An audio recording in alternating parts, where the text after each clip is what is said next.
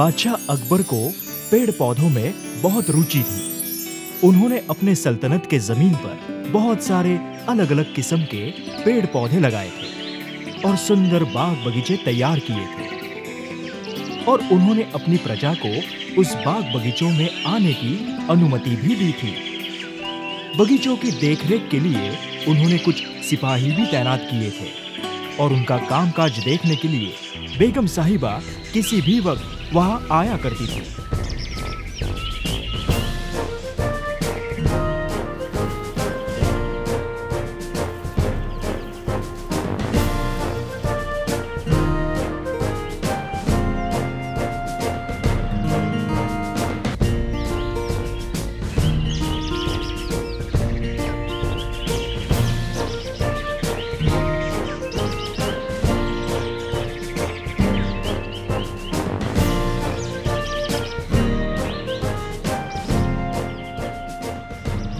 बेगम साहिबा, हमारा ये उपवन कितना सुंदर दिखता है, नहीं? हाँ जहाँपना, ये सब आपकी मेहनत का ही तो नतीजा है। बेगम साहिबा, ये हमारा पेड़ पौधों के प्रति लगाव है। सुनो माली, गुलाब के बागीचे के लिए खाद का इंतजाम किया क्या? जी बेगम साहिबा, तैयार है।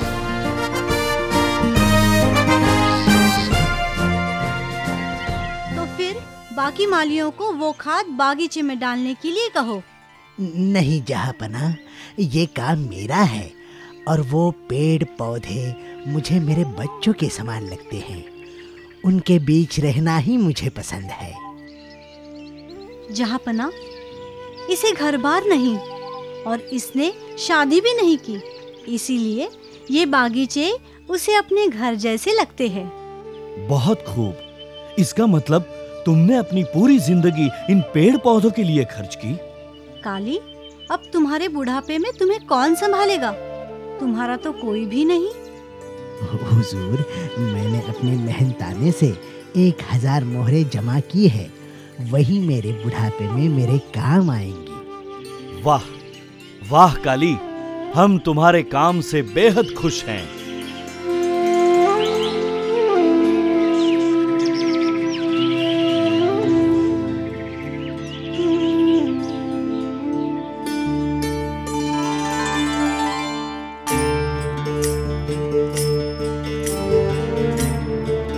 काली, क्या हुआ? तुम क्यों रो रहे हो? और इस समय तुम मेरे पास क्यों आए? हुजूर, मुझे आपकी मदद चाहिए। मैंने मेरी 20 साल की पूंजी को कहीं गवा दिया है। मुझे लगता है किसी ने चुराई है। क्या तुम्हारे पैसे चोरी हो गए? हाँ हुजूर, मैंने अपनी 1000 मोहरे एक पेड़ वृक्ष के तले छुपा के रखी थी। अरे मूर्ख, वो भी कोई छिपाने की जगह है? ऐसे काम तुम कैसे कर सकते हो?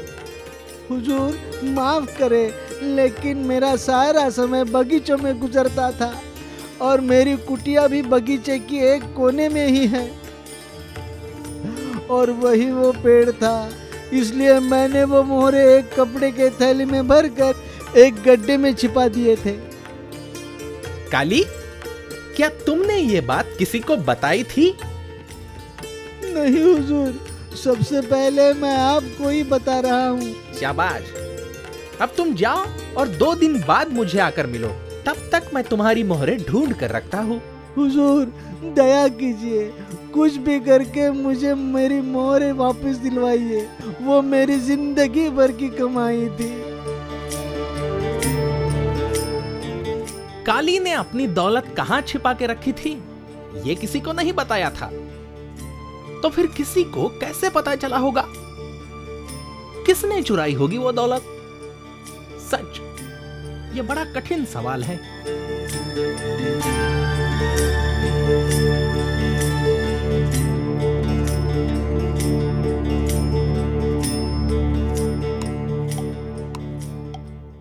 सुनो, तुरंत जाकर शहर के सभी वैद्य और हकीमों को बुला के लाओ।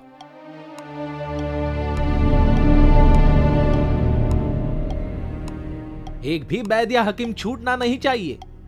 सभी के सभी यहां होने चाहिए। जाओ।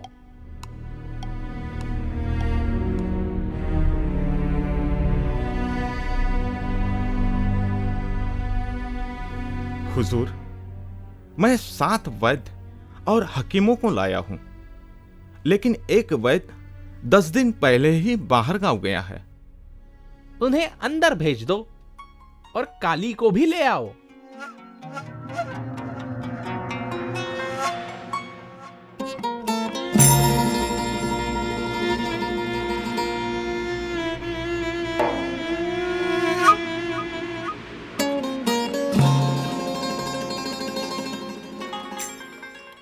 आइए बैद जी, आइए हकीम साहब, आप सभी लोग अपनी विद्या में प्रवीण हो। आपके पास बेहतरीन दवाइयां है। इसका मतलब ये कि आपको हर नस्ल के पेड़ की पहचान होगी। तो फिर मुझे एक बात बताओ कि पेड़ वृक्ष के मूली से कौन सी दवा बनती है? नहीं हुजूर, पेड़ वृक्ष की मूली नहीं, उसके फल दवा के लिए इस्तेमाल करते हैं। हुजूर, 2 दिन पहले एक व्यापारी मेरे पास आया था, तब मैंने उसे पेड़ की मूली का काढ़ा करके पीने के लिए कहा था। ठीक है, तुम सब जा सकते हो, सिर्फ आप रुकिए, तुरंत उस व्यापारी को यहां ले आओ।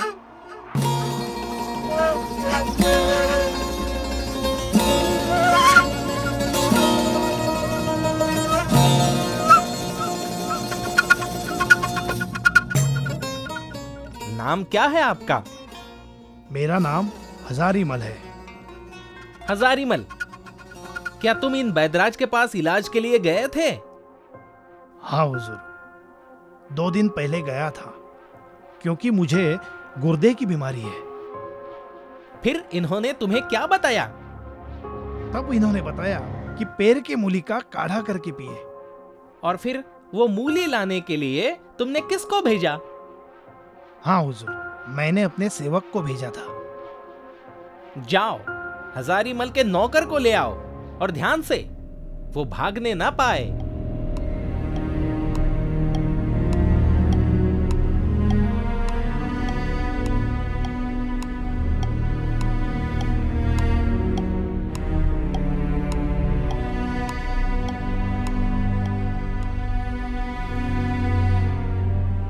तुम्हें पेड़ वृक्ष के नीचे मिली हुई दौलत कहां है?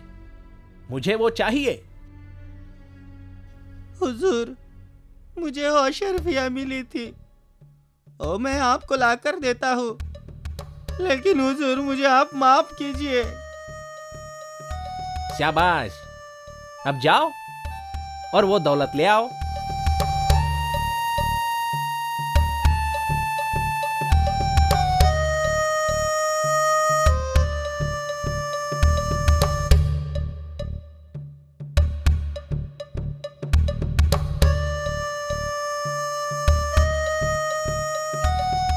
काली, मैं इसमें से 5 अशरफिया लेता हूं।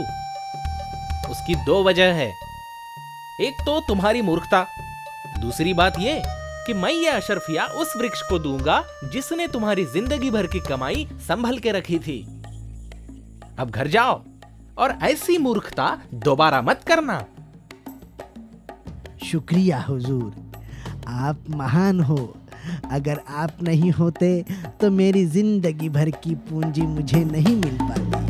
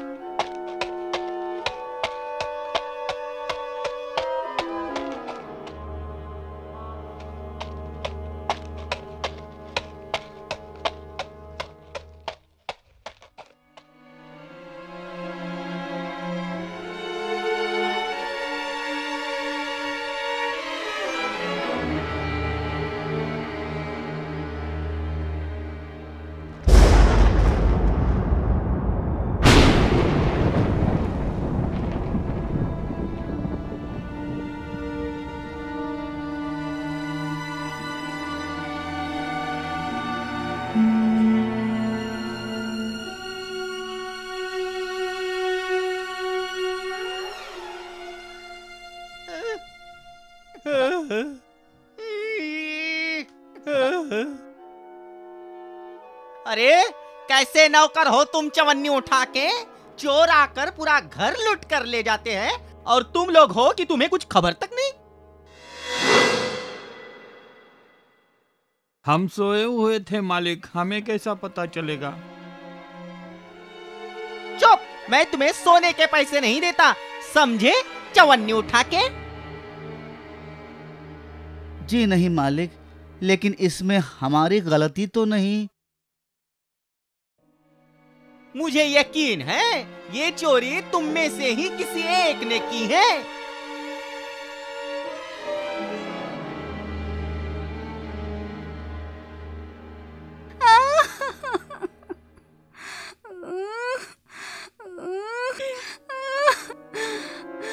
भगवान के लिए हम पर ऐसा इल्जाम मत लगाइए मालिक। मेरे घर में 2 छोटे बच्चे हैं, उनके कसम खा के कहती हूँ मालिक, मैंने आपके पैसे को देखा तक नहीं। तुम कहना क्या चाहते हो चवन्नी उठा के? क्षमा करें मालिक, लेकिन केवल शक के आधार पर आप हम पर इल्जाम मत लगाइए। तुम ऐसे नहीं मानोगे चवन्नी उठा के।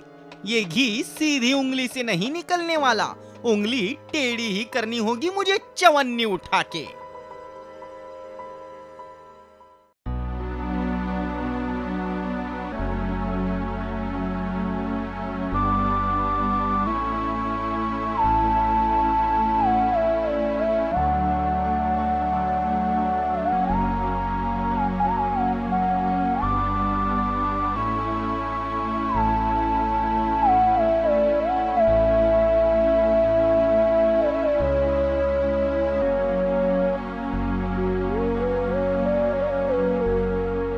मैं तो पूरा लुट गया पंडित जी, बर्बाद हो गया। समझ में नहीं आता अब क्या करे चवन्नी उठा के।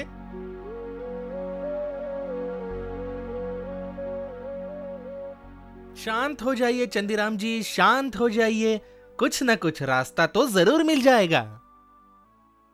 मेरी बेबी अभी तक उस हादसे से बाहर नहीं निकल पाई पंडित जी। स्वाभाविक है चंदीराम जी, पूरी कमाई जो आपकी चली गई। कुछ भी कीजिए पंडित जी, मुझे मेरा धन वापस दिलवा दीजिए चवन्नी उठा के। हाँ, कुछ सोचते हैं।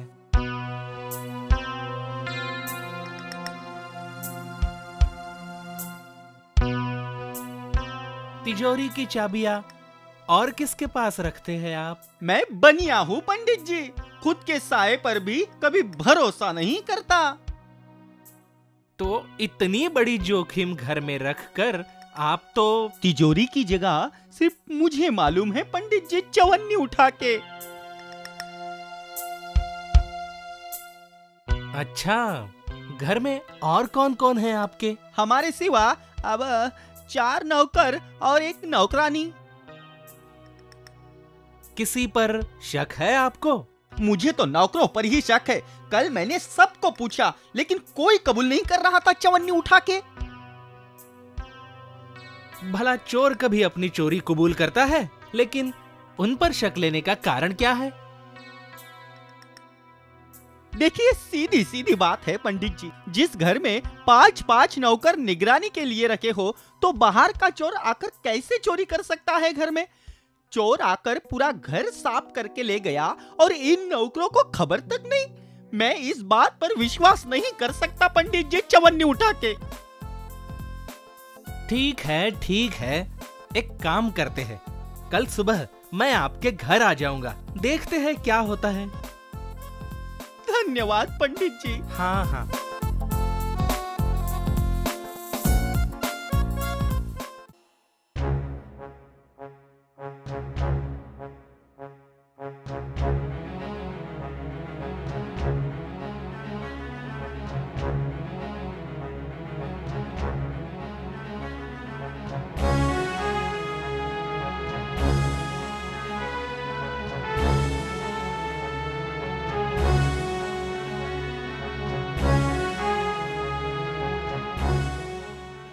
तो तुम में से कोई भी चोर नहीं है?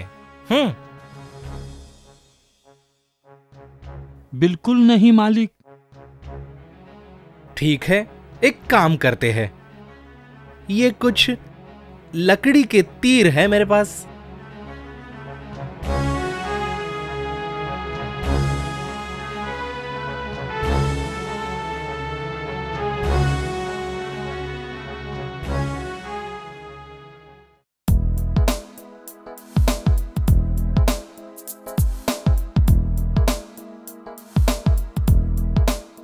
हाँ, ये अभिमंत्रित है।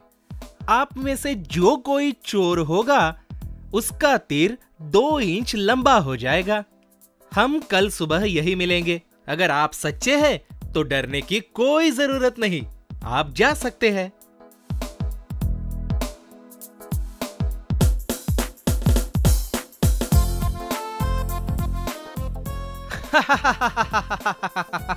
चंदीराम जी, कल सुबह शायद आपका चोर मिल जाएगा। जी सच, आपका बहुत बड़ा एहसान होगा मुझ पर चवन्नी उठा के। नहीं नहीं नहीं, ये तो मेरा कर्तव्य है चंदीराम जी। इसमें एहसान की क्या बात है। मैं कल फिर आ जाऊंगा। अभी चलता हूँ।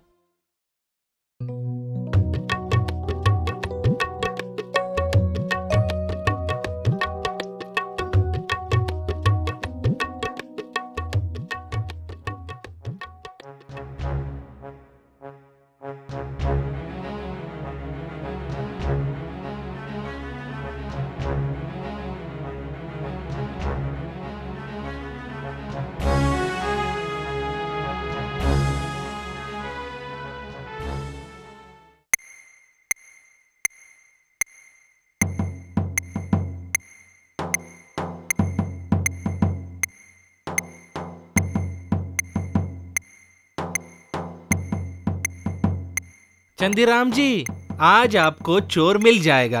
आपके मुंह में घी शक्कर पंडित जी। मैंने कल तुम्हें जो लकड़ी के तीर दिए थे, क्या तुम मुझे वो वापस दे सकते हो? जी हाँ।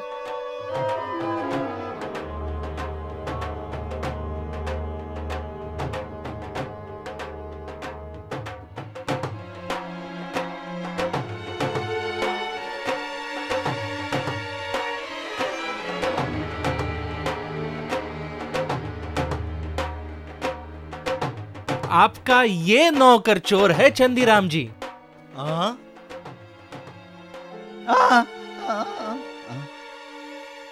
पंडित जी, क्या सचमुच वो लकड़ी का तीर लंबा हो गया चवन्नी उठा के? लकड़ी का बेजान तीर क्या कभी इस तरह अपने आप लंबा हो सकता है चंदीराम जी? मतलब? तीर लंबा होने के डर से उसने अपना तीर 2 इंच काट डाला था। ये देखिए।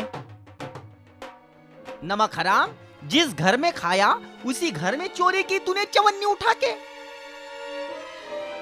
क्षमा करें मालिक, मैं भटक गया था। तुझे तो कड़ी सजा मिलनी चाहिए चवन्नी उठा के। नहीं मालिक, घर में बीवी बच्चे हैं। आज ही मैं आपका धन वापस कर देता हूँ। नहीं, मैं तुम्हें कोतवाल के हवाले कर दूंगा, सजा दिलवाऊंगा। ले जाओ इसे। आ, आ, आ, आ।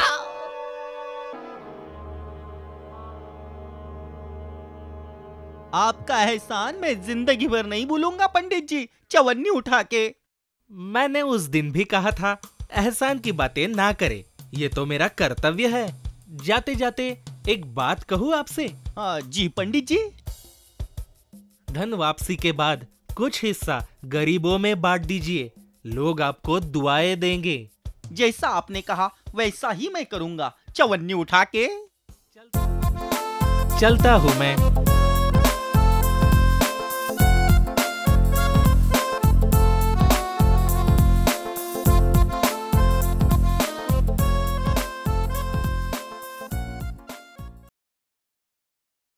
After किड्स जोन पे डाले गए हर नए वीडियो की जानकारी के लिए बेल आइकन दबाना ना भूलें। सब्सक्राइब करें अल्ट्रा किड्स जोन।